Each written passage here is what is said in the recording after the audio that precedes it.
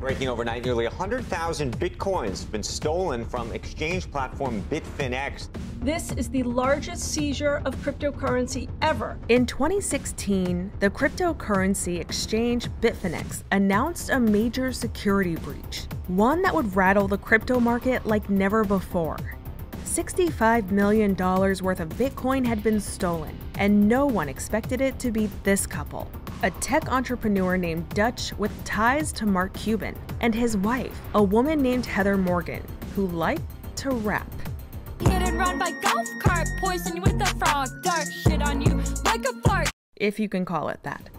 As these two thieves sat on their stolen loot, letting their friends, family, employees, and social media followers believe everything was normal, behind the scenes, federal investigators would say their lives looked like something ripped out of the pages of a spy novel, complete with burner phones, hollowed-out books to hide valuables, fake passports, and items bought on the dark web. And while this couple pushed their cat in a stroller around New York and pretended to be successful entrepreneurs, federal agents were closing in as they planned their secret escape. All the while, the amount of Bitcoin they stole would grow to be worth over $5 billion. This is the bizarre story of the Bitcoin Bonnie and Clyde and how they almost got away.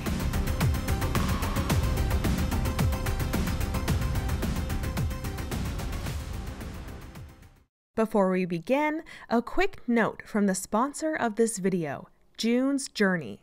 June's Journey is a hidden object mystery mobile game set in the 1920s with beautiful vintage scenes and a riveting story. This game is super relaxing, and I really like that it's mellow and I can play it anywhere.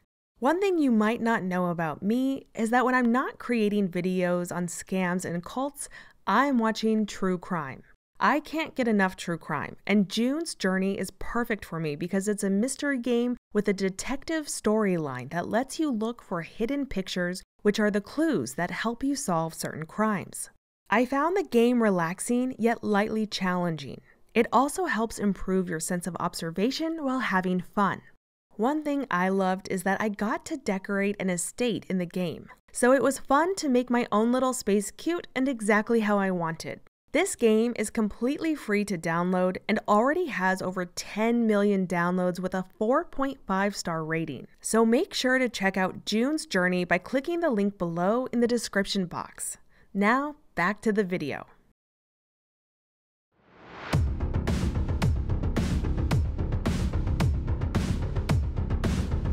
Heather Morgan was born in Oregon and grew up in Tehama, California, where her father worked as a biologist and her mother a high school librarian.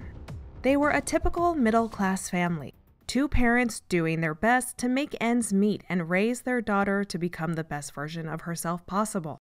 On her YouTube channel, Heather described herself as an only child and creative, who lived in her own universe.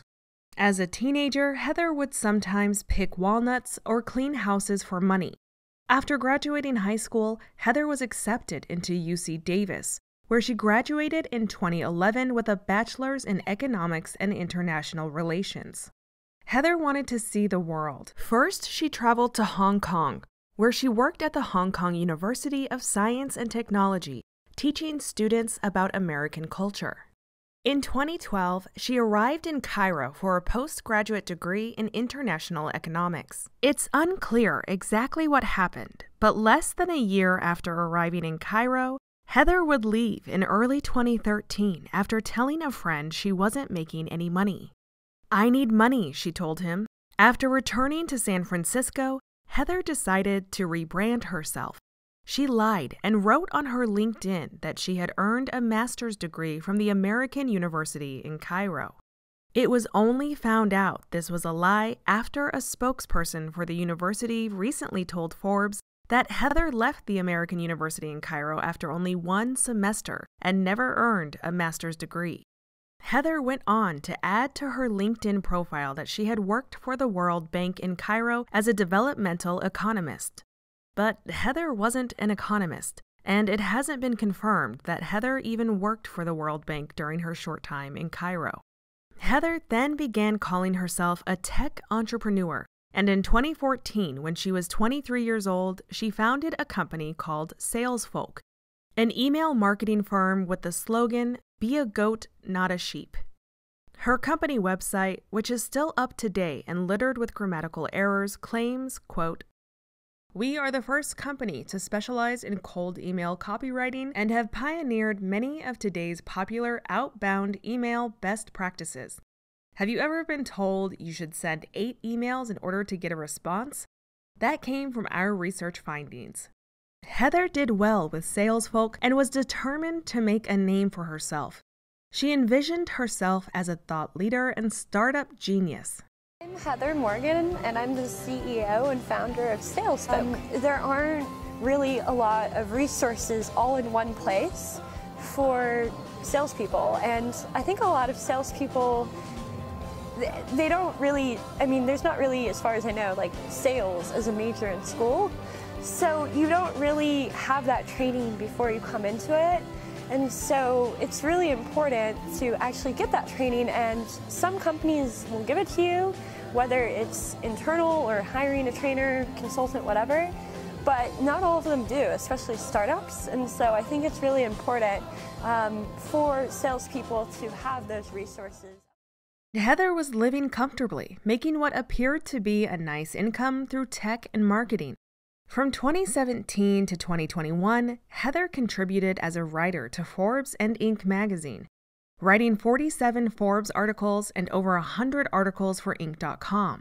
In her Inc. articles, she wrote about business emails and email signatures, with one tip that read, "Sending emails with errors make you look dumb." And in another Inc. article, she recommended readers sign off their emails with "Sent from my iPhone or Android," just to give their business emails a more personal feel. In a Forbes article titled "Why Women Often Beat Men at Negotiation," Heather wrote, "Using my negotiation skills, I've closed 6-figure deals over nothing but email and a 5-minute phone call, knocked 20 grand off my rent, and saved tens of thousands in health insurance. I built a multi-million-dollar business in my early 20s without any investor funding and forged many lucrative business partnerships with major brands, all without introductions or attending an Ivy League school." According to herself, Heather was a major backbone in several tech businesses that shaped the world to become what we know today. But who someone is and how they want others to perceive them can be two very different things.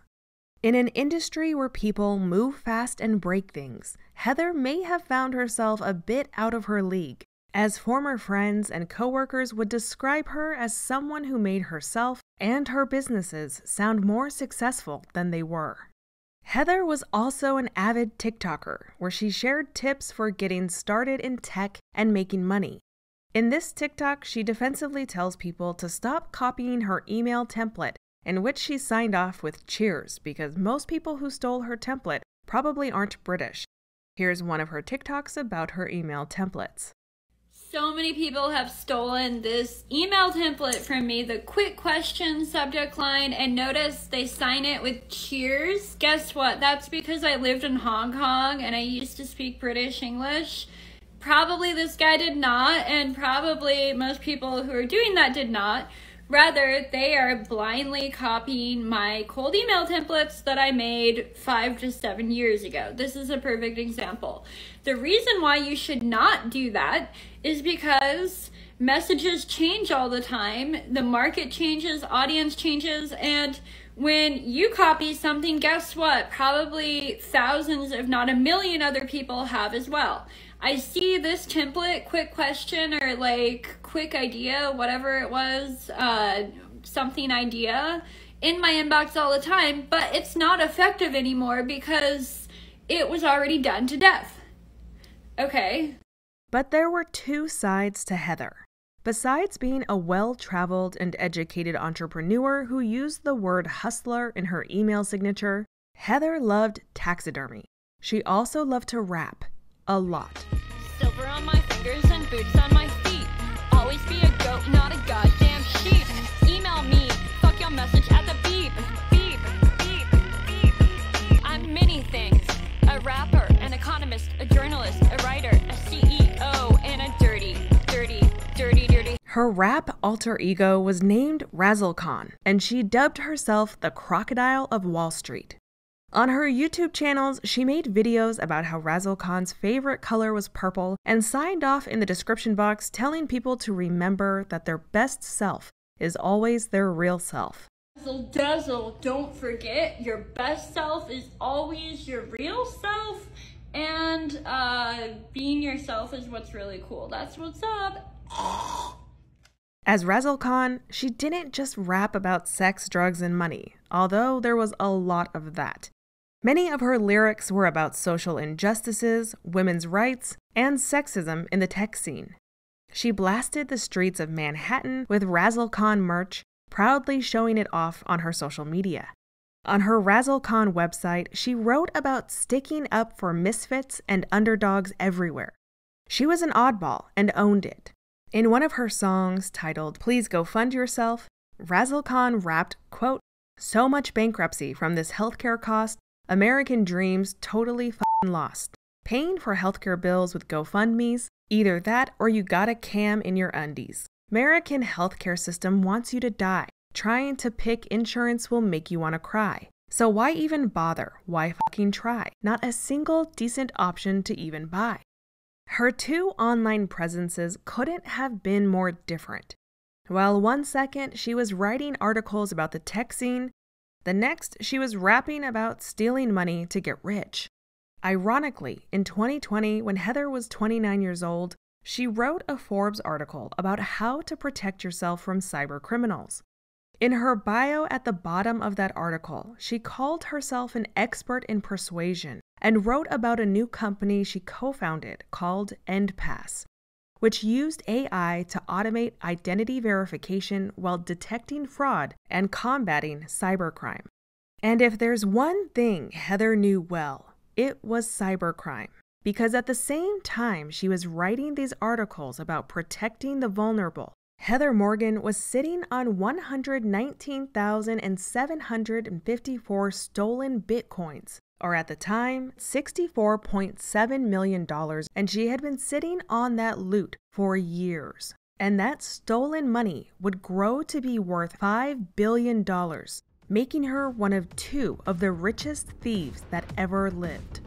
But every Bonnie needs her Clyde, and this is the part where the second richest thief enters the story: Heather's husband.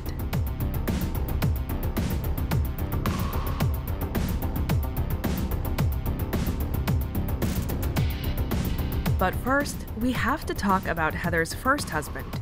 You see, when Heather left Cairo and returned to San Francisco without a master's degree, she dabbled in the tech scene, writing in an online post that she was forsaking her identity as an expat in emerging markets to sink her teeth into a new kind of challenge: tech startups.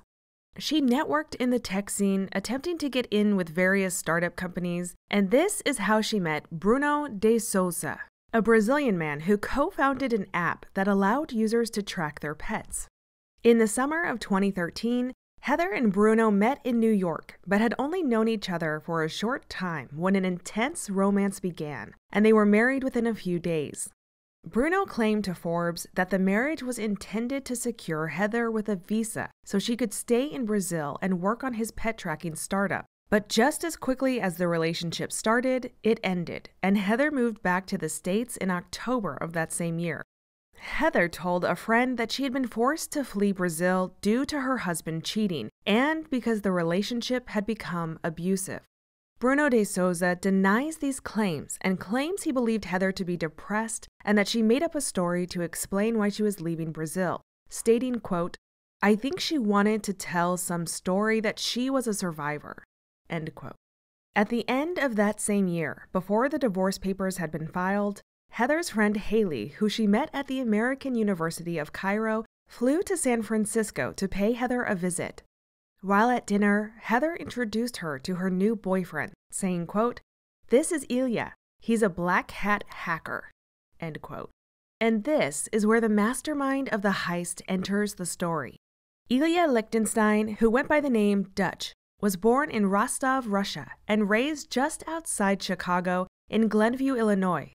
He loved history and video games, and while in high school had been captain of the Math and Quiz Bowl. He graduated from the University of Wisconsin-Madison with a psychology degree. But Dutch had stars in his eyes for Silicon Valley, and so he left everything behind to move to California in 2010. Not long after, he wrote in an old blog, quote, "I have a simple rule for dealing with incoming email. If you send me an email and I don't know you, I need to know in about 15 seconds how reading this email is going to make me money. If after 15 seconds of reading I don't know that, I move on to the next email." End quote. Dutch launched several online ventures. One was a dating site. Another was a site that sold brain supplements. He also worked on a hacking tool to evade CAPTCHA security measures. But he would find success in a data-driven marketing startup he co-founded called MixRank in 2011. It was doing so well that MixRank received funding from well-known shark and billionaire Mark Cuban. Heather had moved into Dutch's San Francisco high-rise apartment not long after they began dating. He was a proud, self-proclaimed nerd who loved her weirdness and encouraged her taxidermy and RazzleCon's rap career. The couple knew they wanted children, but not at that moment, as they had much bigger plans in store. While battling endometriosis, Heather decided to have her eggs frozen. The couple shared a cat named Clarissa, who they took on long walks while pushing in a stroller, with Dutch even tasting her cat food just to make sure it was palatable enough for her. I taste all her cat food. I tasted her tiki cat, and I'm like, this is pretty good. It needs salt, it needs pepper. But other than that, like, it's pretty good, and that's why I bought a bunch, because I'm like, this is like palatable to me, it'll be palatable to her. And I was correct for a time, and then she lost interest in it, and now she'll only eat food from New Zealand. Sometimes you just keep filming me expecting something to happen. What do you want me to do? You want me to just like shove something up my ass and do a little dance and run around and wiggle it for you? And it'll kind of pop out? Is that what you're waiting for? Not today. In the heat of the moment, the couple would use Clarissa to distract federal agents, but more on that later. In 2014, Heather hired her friend from Cairo. Haley was hired as a remote worker and the first employee for Salesfolk and paid $1,300 per month. In a later interview, Haley would recall that Heather had created 2 fake employee profiles on LinkedIn to make the company seem larger than it really was. All in all, things seemed to be going exceedingly well for Heather and Dutch. They were in love and living the dream working in the tech scene. But was it enough? It was around 2015 when the couple's behavior noticeably began to change to friends and family. Only 1 year after being hired, Haley received a call one morning from Heather, who told her that she was being terminated because business was slow. And in May of 2016, Dutch suddenly left his company, MixRank. None of his employees knew why, with one stating, quote, "We were all trying to figure out why did he walk away now? We were doing really well. Our revenue was jumping pretty quickly." End quote. The couple was over internet marketing. Why? Because they had masterminded an elaborate heist that would make them rich beyond their wildest dreams. And on August 2nd of 2016, people around the world would be impacted by Ilya Dutch Lichtenstein and Heather Morgan. On the morning of August 2nd, 2016, Bitcoin investors woke up to news of a shocking digital heist. Breaking overnight, nearly 100,000 Bitcoins have been stolen from exchange platform Bitfinex. I logged into my account and noticed that my entire account had been drained. I was crying and sweating. Let's give a brief rundown of what cryptocurrency is. Cryptocurrencies are digital tokens that are stored in digital wallets. They are a type of digital currency that allows people to make payments directly to each other through an online system. Cryptocurrencies have no legislated or intrinsic value. They are simply worth whatever people are willing to pay for them in the market. Unlike cash or fiat currencies, which are owned by the central bank, cryptocurrencies are decentralized, meaning the network the cryptocurrencies trade on belongs to no one. Many people like this because they don't want the government being able to prevent them from accessing their money if they deem it necessary to do so, nor do they want the government tracking their money. This is a basic explanation, but let's move on. Many regulators say the problem with cryptocurrencies is that since this network belongs to nobody, tracking transactions is difficult and criminals tend to find it easier to hide their illicitly gained money. Although there are many different cryptocurrencies today, the one that started it all was Bitcoin. And it was in August of 2016 when the Bitfinex currency exchange announced a breach of security. 2,000 single-approved transactions were sent to just one wallet. Upon news of the stolen crypto, Bitcoin's trading price dropped by more than 20%. Bitfinex responded by halting all Bitcoin withdrawals and trading on the platform, attempting to track the hackers. But Dutch and Heather had anonymous accounts, so no tracking was going to be had. Even Bitfinex accounts that had not been hacked dropped by more than 30% in response to the change in price. Even though Bitfinex was known as a secure trading platform that used multiple securities to keep customers safe, there was little the platform could do to stop the effects of the hack from damaging their customers and their reputation. At the time of this recording, this is what we know about how the couple's scam went down. In 2016, the couple set up untraceable accounts in various countries. Just like a spider web of transactions, they planned on transferring the funds from account to account until they could safely get a hold of it. Only one final account would ever be connected to their own names, and that was the one that would be used to finally gain access to their precious cryptocurrency, or other people's money. The heist had been planned for months in advance, and weeks before it was executed, Dutch was already inside Bitfinex with the power to move funds without the company even knowing. He was watching, learning, but never doing anything that would draw attention to what was to come. Dutch planned that they would initiate a series of transactions to move the funds and transfer them into accounts all held by Heather. They would make use of the dark web to launder the money without any traceable evidence. After moving the money around enough, Dutch hoped that Bitfinex and any government investigators would eventually lose sight of it. But if that plan worked, it wouldn't be enough, because even if they could get the coins out and far away from Bitfinex, they would need to eventually get the money into their own hands. For this reason alone, Dutch had planned to create fictitious identities online that would be used to pull the funds out and turn them into real cash. He would use computer programs to automate the transactions so they could take place as fast as possible. Then they would transfer the funds to an account in Ukraine where it couldn't be found or touched by the United States government. All they would need to do then is get to the account, and the Bitcoin Bonnie and Clyde would be free to spend their stolen fortunes and live freely for the rest of their lives. They dreamed of moving overseas and finding a new home, one where the money would be theirs without question. But that plan didn't happen right away. While many victims of the hack worked with investigators and Bitfinex in an attempt to recoup their losses, as well as struggling with depression from having their hard-earned money stolen, Dutch and Heather sat on that laundered money for years.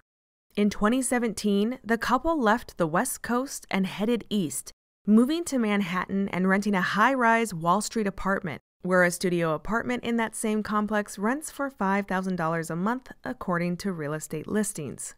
This was when Dutch began planning something else behind the scenes, a proposal.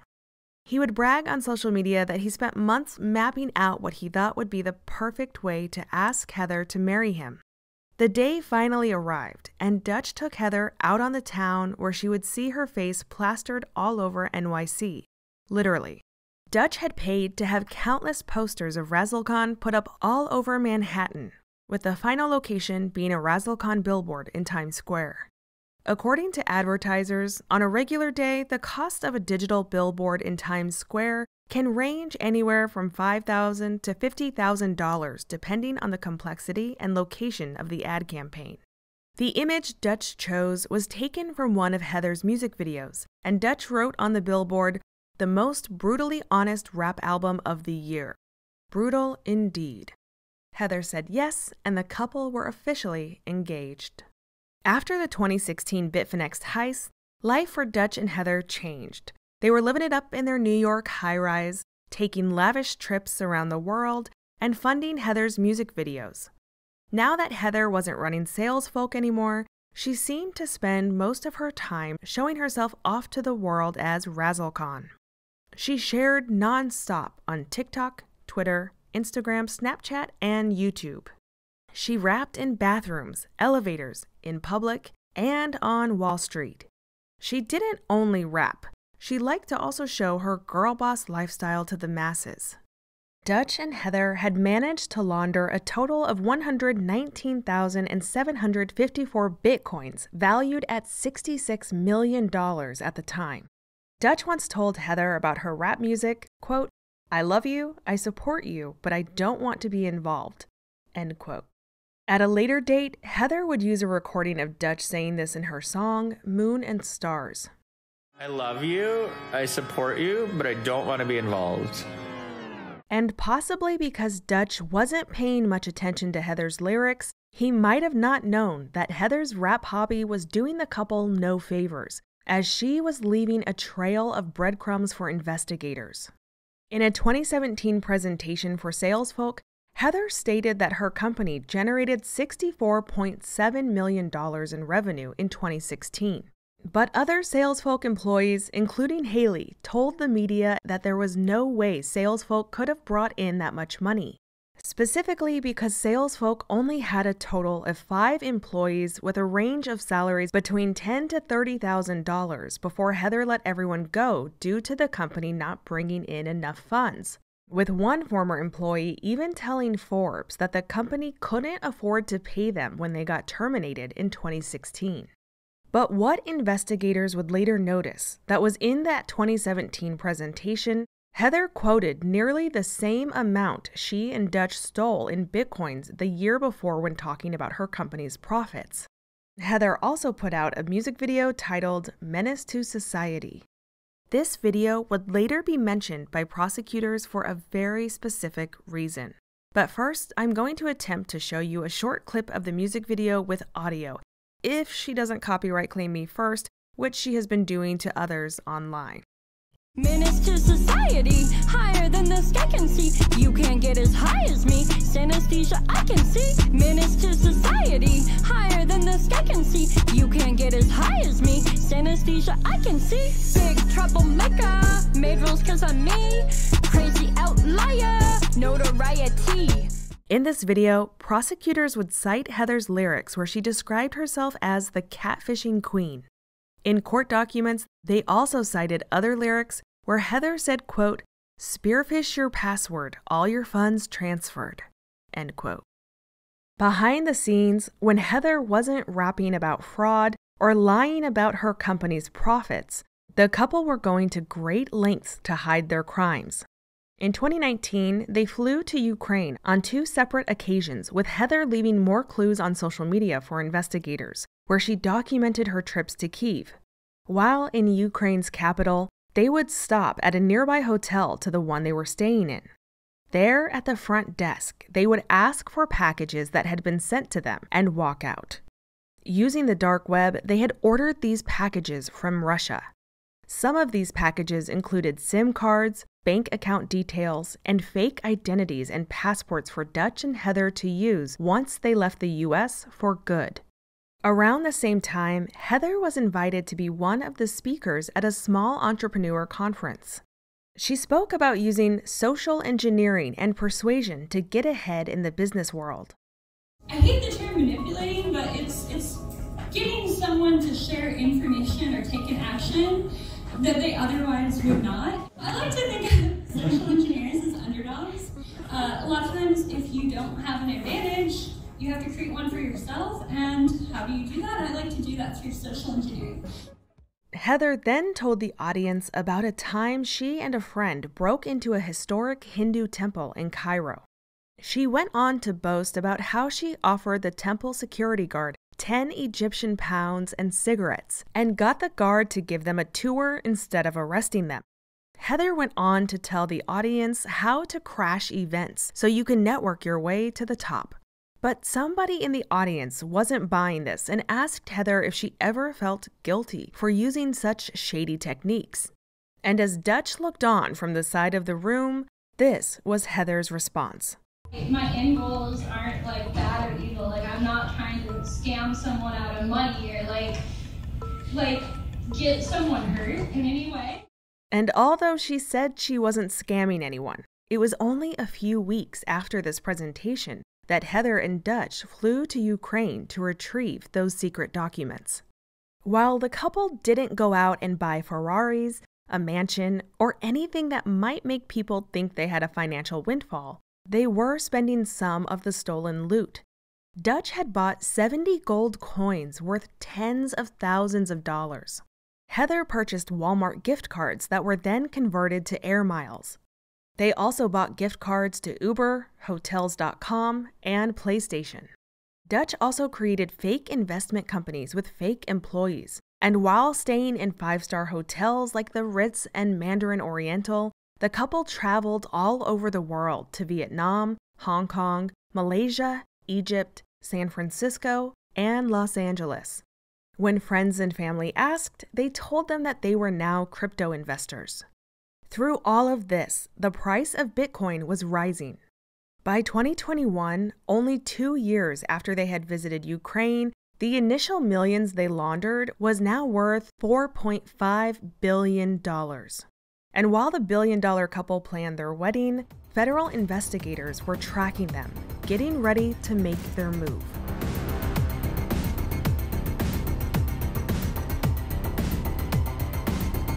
Because the couple had stolen so much Bitcoin, they needed to spread it out through thousands of transactions and into more wallets in order to not raise any alarms. But in 2017, a software security company noticed something suspicious. Someone was laundering stolen crypto through Alphabay.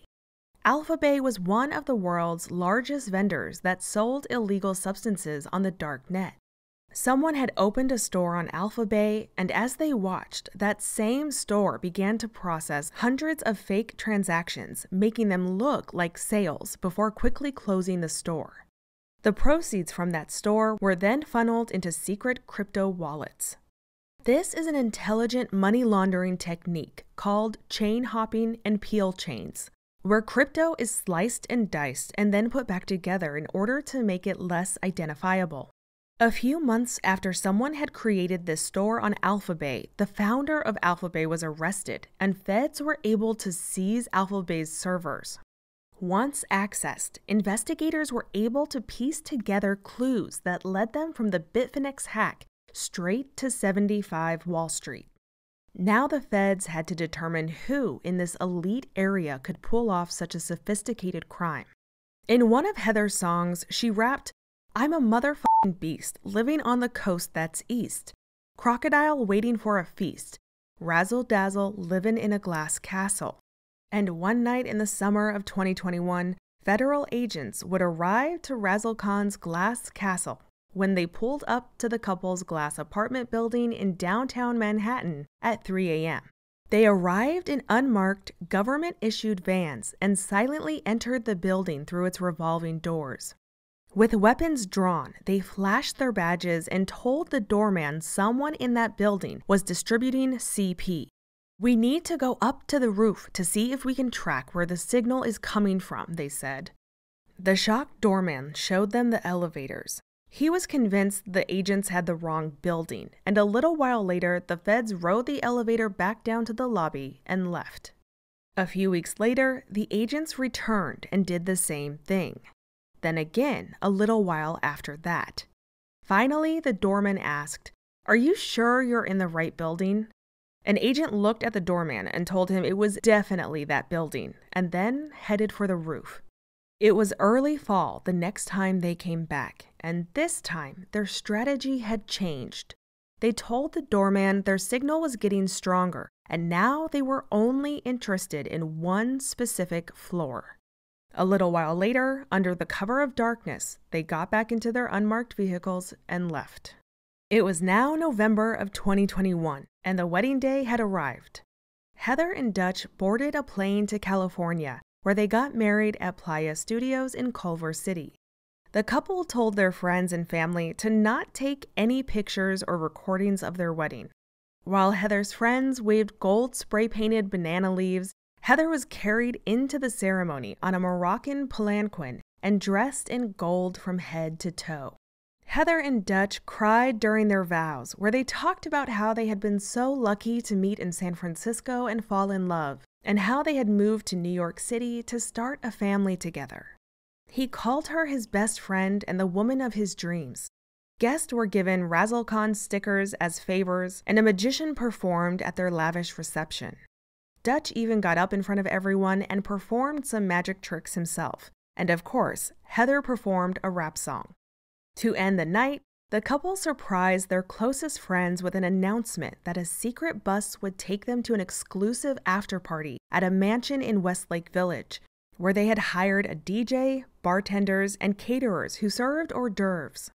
With the massive venue and incredible food, even their closest friends were curious about how they were able to afford such an extravagant night. And what they were able to afford versus what they actually did with that money doesn't make a lot of sense.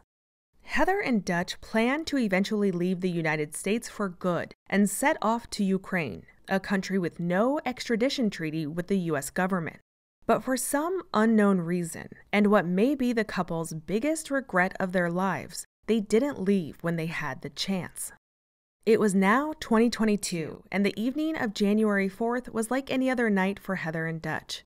They played around with Clarissa, ate dinner, and went to bed with no idea of what was to come. At 7 a.m. on January 5th, agents from the FBI, IRS Criminal Investigation Division, and the Department of Homeland Security entered 75 Wall Street through the rear entrance.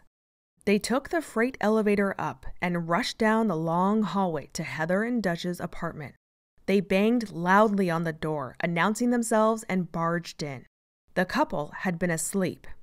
Clarissa immediately ran under the bed, and the agents offered them the opportunity to stay and watch as they went through their things or leave.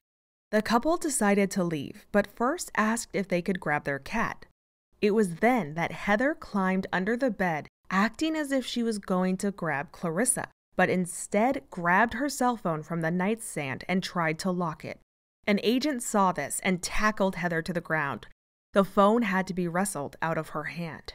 There in the couple's lavish New York apartment, behind the taxidermied animals and exotic trinkets collected from around the world, federal agents would find something straight out of a spy novel. There were books with hollowed-out insides and $40,000 in cash tied together by pink rubber bands. There was also plenty of foreign money and a burner phone inside a Ziploc bag aptly titled Burner Phone. The team of agents collected more than 50 tablets and around 200 electronics from the apartment.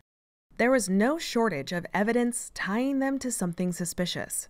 And 1 month later, Heather Morgan and Ilya Dutch Lichtenstein were arrested and charged with conspiracy to commit money laundering and conspiracy to defraud the United States. According to the US government, Heather and Dutch attempted the largest financial seizure in all of history. Even though the government was able to retrieve 94,000 Bitcoin worth about $3.6 billion at the time, 25,000 of the original coins were still missing. Those coins had already been transferred out of Dutch's wallet via a complicated money laundering process that ended with some of the stolen funds being deposited into financial accounts controlled by Heather and Dutch. When the news broke and RazzleCon became known, social media had plenty to say. Yet, in between the month from when the feds raided their home to before they were arrested and charged, Heather continued to post on social media as if nothing had happened, while Dutch laid low. She posted a rap song about endometriosis and continued to post about crypto, investing, and pictures of Clarissa. At the time of this recording, Dutch is in a Virginia jail, and Heather is still living in their old apartment on house arrest. A judge considered Dutch a flight risk and denied him bail due to his ties with Russia. While no plea bargains were made while I wrote this, surprisingly, Heather left the defense team that was representing her and Dutch and retained her own defense attorney, meaning she no longer shares an attorney with her husband. Both are working with the United States government in hoping of working out a plea deal to avoid the possible 25 years behind bars for their charges. It's unknown yet if one will turn on the other in hopes of getting a lighter sentence. What's interesting, however, is that neither of them are officially documented as hackers of the 2016 heist. Rather, they were allegedly only able to launder a small portion of the more than 100,000 stolen Bitcoins, and instead claim that the true hacker dumped some of the stolen coins into a wallet they had control over. Although all evidence points in their direction, the United States has yet to claim that either of them is the official perpetrator of the hack, and they have never been charged with the hack itself. On January 17th of 2023, Heather asked the court to loosen her house arrest restrictions so she could be allowed to work 3 days a week. She was recently hired for the role of growth marketing as a business development specialist by what some speculate to be a tech firm, although her attorney asked the judge to keep the name of her new employer private due to the social media harassment she's received. The judge granted his request and allowed Heather to work from her new employer's office on Monday, Wednesday, and Fridays.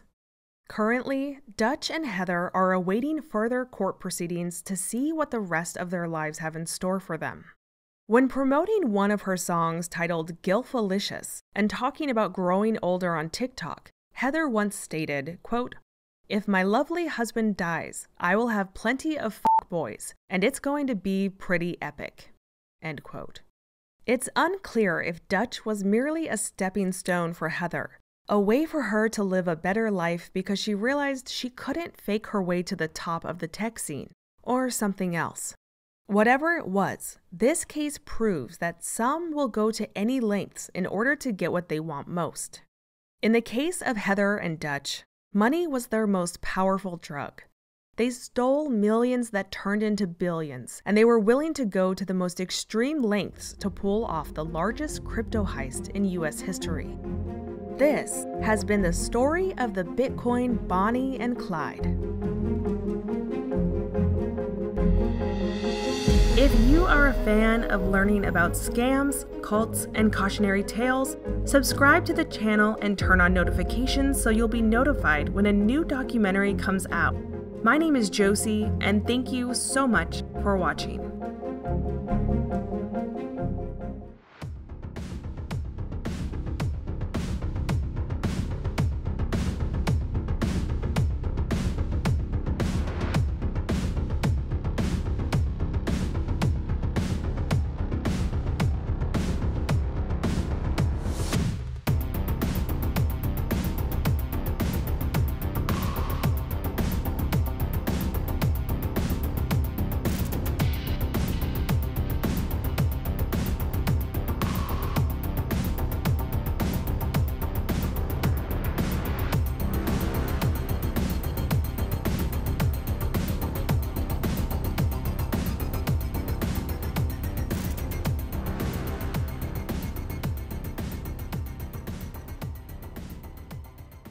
Remember to check out June's Journey mobile mystery game by clicking the link in the description box below. Thank you to June's Journey for sponsoring this video.